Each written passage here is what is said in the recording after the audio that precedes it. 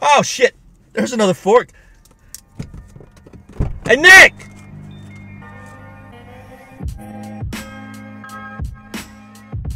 We drove a little ways today. Actually, probably one of the furthest drives we've taken thus far. A scenic drive. A scenic drive through the beautiful foothills of the Smoky Mountains. Yep. To bring us here today to the Walland Market and Deli at your request. Pretty secluded, not much out here other than like mountains and streams, which is okay. That's kind of nice, I guess. Sure. But you suggested that we come here today to try the Hillbilly Taco. What? She described it to us, but she did it so fast. The only thing that I caught was corn muffin. So it has a corn muffin somewhere in it. So I'm expecting this to be, I'm thinking this will probably be something like a Petro. She also said it was about 5 to 6 pounds of food, which when she handed me the bag was just a gross over-exaggeration. There's not 5 to 6 pounds of food in there. So sounds like the scale's off in there. Yeah. So if you're buying deli meat here, beware. Yeah. It's got a smell to it that is that's reminiscent of like hot garbage. It's kind of what it smells like. I don't judge on smells alone. They just gave us one for it. It was described as a corn muffin with some barbecue and then taco stuff over it. That's what they said. Sour cream, cheese, salsa, all that good stuff, I would assume. She didn't rattle off anything that was a turnoff. No. To my record, because I think that would have stuck with me. Okay. Hey, all right. Yeah. They're absolutely right. It's a bunch of taco stuff. Cheese, three dollops of Windsor cream here. Generous dollops. Yeah. That's not like a little skimming off the top and then plopping it in. That's like a heaping spoonful and schlop right in there. Yeah. A lot going on here. I'd like to just peel back the bottom layer. Take a look. Okay, yeah, look at this. A lot of pork in there. Cornbread muffins smashed on the bottom that serves as the base of all this, as the foundation. So yeah, I face value here, feeling pretty optimistic.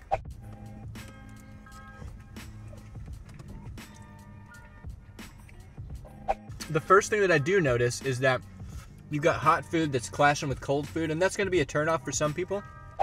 Those crunchy jalapenos are tasty. I mean, this is a substantial. How much was this? God, I got a hot jalapeno in my throat. God, I got a hot jalapeno in my throat. Not cheap. This was about $7.50. Okay. So, but it is quite a bit of food. Yeah. Like I said before, you wouldn't think cornbread would be a good vehicle for something like this, but again, it's almost like it's layered over a tamale because you know tamales are wrapped in masa or corn. That's so gonna be a good bite. That's look at that barbecue. Is the cornbread sweet? It's not, is it? It's hard to tell. There is a lot going on in here though. A lot of different textures and flavors and temperatures. It's messy. Probably not wieldy. This is certainly not a grab and go sort of food. So you're gonna, and they have tables in there. You could sit down and eat it here, which is cool. This is obviously on that upper echelon sort of premium quality food. It's not a heat lamp food. It's not a roller food or anything like that. So cooked to order, prepared to order. Your expectations are going to be a little higher because of that. And that's obviously going to factor into the grade too. Yeah. Well, folks, here at Gas Station Garbage, as you well know, we rate everything on our super scientific scale of 1 to 10 Gordon Ramsays. Maybe they don't know. Who knows? Well, I had my reservations when I saw that this thing was $7.50. I thought that was a little on the pricey side for a gas station food. With that said, though, we're kind of in tourist country here, so I would wager that that's more of a touristy price that you're paying for that. You're getting people that are coming up here from the city to go to the mountains, so I would say that they're catering to those folks that come up here.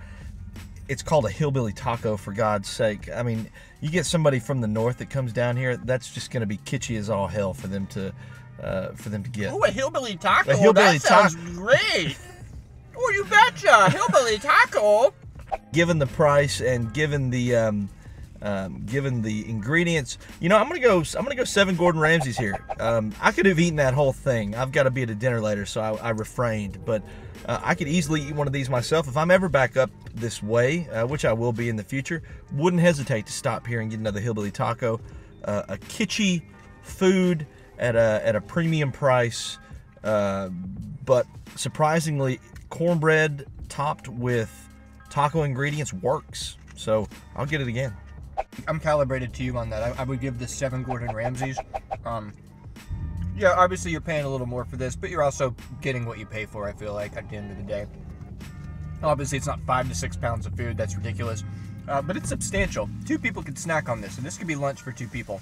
And one thing they did say was, if you eat this whole thing, you'll probably go home and take a nap and pass out for a while. I could see that. This is relatively heavy. A good taste. Fresh everything, pretty much. The barbecue is good. All the ingredients are fresh. So yeah, 7 Gordon Ramsays. It's worth a try, for sure. And maybe even worth a revisit. Keep suggesting what you would like to see us eat down in the comments below. And we're more than happy to traverse out and try to find these treats that you all keep telling us to get. And of course, if you like this video, thumbs up, subscribe, you know the drill. Find us on Facebook, facebook.com/gas station garbage, where they're hanging out, shooting the breeze during the week, interacting with you fine folks. And yeah, this was an okay dish. Give it a shot. For Adam, Nick, this has been Gas Station Garbage. We appreciate you guys hanging with us. Share us with your friends, and we'll catch you guys next week. Later.